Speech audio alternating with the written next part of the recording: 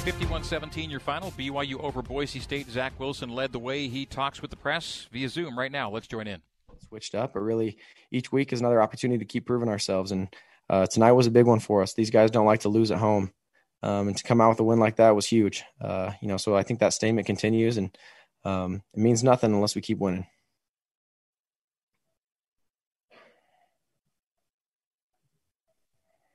Go ahead, Jay. Okay, sorry about that. Zach, I know you don't like to talk about 2 years ago and what happened here, but contrast the feeling you have tonight to that two years ago, and do you feel like you got some redemption for that at all? Yeah, I wouldn't say redemption. I really think this is a new year, a new team for them, new team for us. Everything is different, compared to 2 years ago. It's little flashbacks though, when you're walking around and you're seeing the hotel and all that stuff, some memories fly by. And, but last, 2 years ago was upsetting loss, I would say.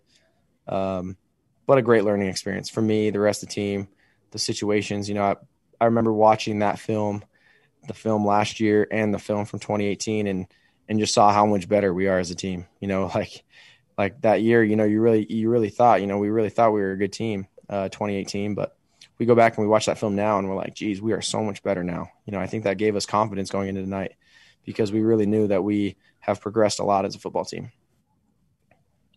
Let's go, Mitch, Sean, Jared.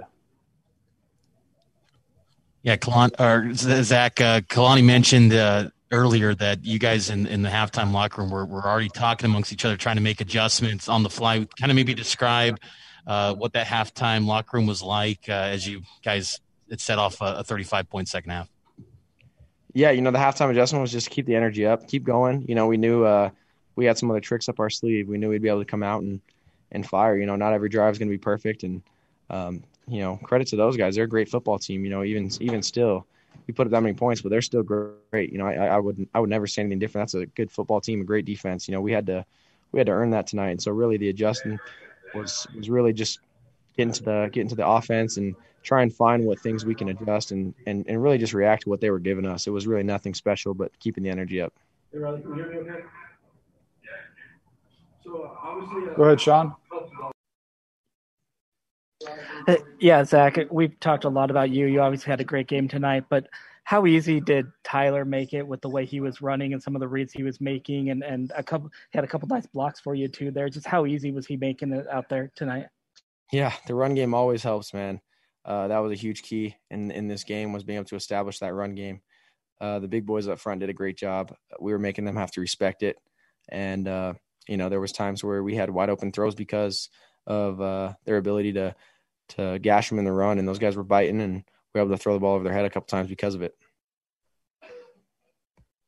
Zach, Kalani talks all the time about how he just wants the team to keep getting better. That's kind of his mantra that we've heard week after week. You guys have passed every test that we've seen.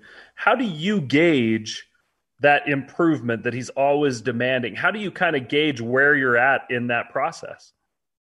Yeah, you really gauge it by watching the film, not looking at the score. There was no score on this game. You always learn something. We're all going to go back and watch this on the flight, and there's going to be a bunch I want back. There's going to be some of the O-linemen want back, the coaches want back, whether it's calls or, the defense or even hands team tonight want back. And so learning experiences and everything. No matter how much you win a game, there's always something you can learn from, and that's the message each week, going in, watching that film and finding what we can get better at and improving on that. Okay, last two questions. Hunter, then Norma. Yeah, Zach, you're having a really special season, but you've got some wideouts and some playmakers out there on the field with you that are helping you do your job really well. You're able to get them the ball into some tight windows where they still got to make the grab. What can you say about Dax Milne, Gunnar Romney, Isaac Rex, Neil Pau'u, just kind of the weapons you have on this offense? Yeah, man, I can't say enough about those guys, really. Tremendous progress from those guys. I'm so happy for all of them. And, their confidence is shooting up each week, each play. There's plays tonight where I know it's tight coverage, or I know the throw is going to be hard, or maybe I underthrew it or whatever. And those guys are coming back and making plays. Dax smoked someone on an out and up, and I tried to drive him the ball and it was underthrown. He did a great job coming back and making a catch. There's another one on the sideline to him, tried to throw a back shoulder on the run, scramble drill, and that dude's getting dragged down, hugging the sideline and coming up with it. And, we saw the great catches from Neil and Isaac as well. Neil played his heart out tonight. And then, Gunnar had his flashes there at the end too, where he's coming back and making tremendous catches, knowing he's going to get blown up by a safety on one of the plays that we called, and he holds on and he takes it. And, I'm super happy for those guys, man. They've been balling out and making my job look easy. The rivalry with Boise State is still fairly new in comparison to the other rivalries that you guys have. And Boise State has arguably won the series as of last year, but with 2 back-to-back wins against them, do you think maybe BYU is turning the tides in that rivalry? Yeah, really, it's hard to say. They're a great team, and every year they got a new team and we got a new team. So the approach is the same every single year. It's great to come with a win 2 years in a row, but, we even had a different team last year, different guys playing last year. And so really we're just focusing on right now. And it was a great win for us right now, because that's a good football team. Okay, thanks, Zach. Congrats on the win. We will come back with more post-game coverage from BYU. The Cougars defeat Boise State 51-17. This is the Cougar post-game locker room show on the new skin, BYU Sports Network.